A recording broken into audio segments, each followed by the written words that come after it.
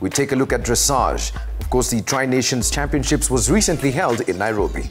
Now, dressage is an equestrian sport whereby a horse and a rider take part in a series of predetermined movements which they actually perform from memory. Now, some argue this is the highest expression of horse riding. Take a look.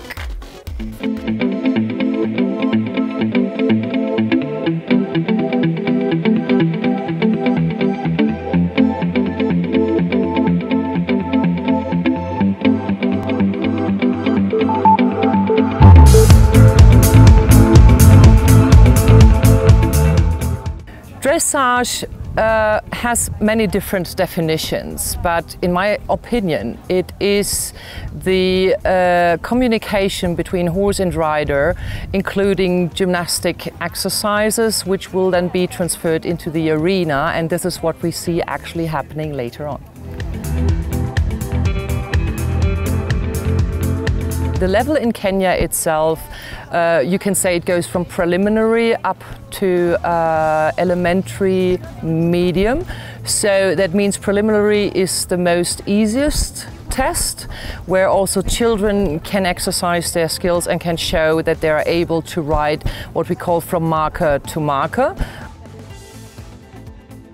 This program and competition was created by the FEI, the Fédération Équitation Internationale, to help developing country to have their own international competition, to encourage them to invest in the sport and to look out for new talents.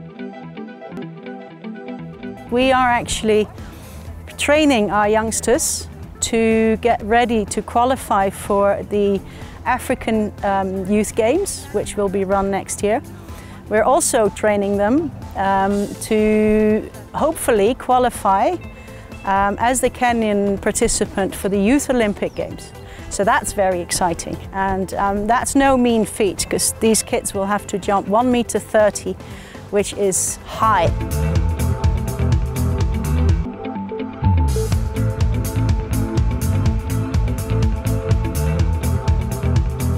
We see, for example, a young Roger Muthuma who was not really interested in dressage before, but just with the training he had, he showed so nice skills and he performed so well. So we want to show more that there is no big science involved. It's just dedication and passion, and especially the complicity with a horse, which then leads to such big skills like Roger, for example, showed us today.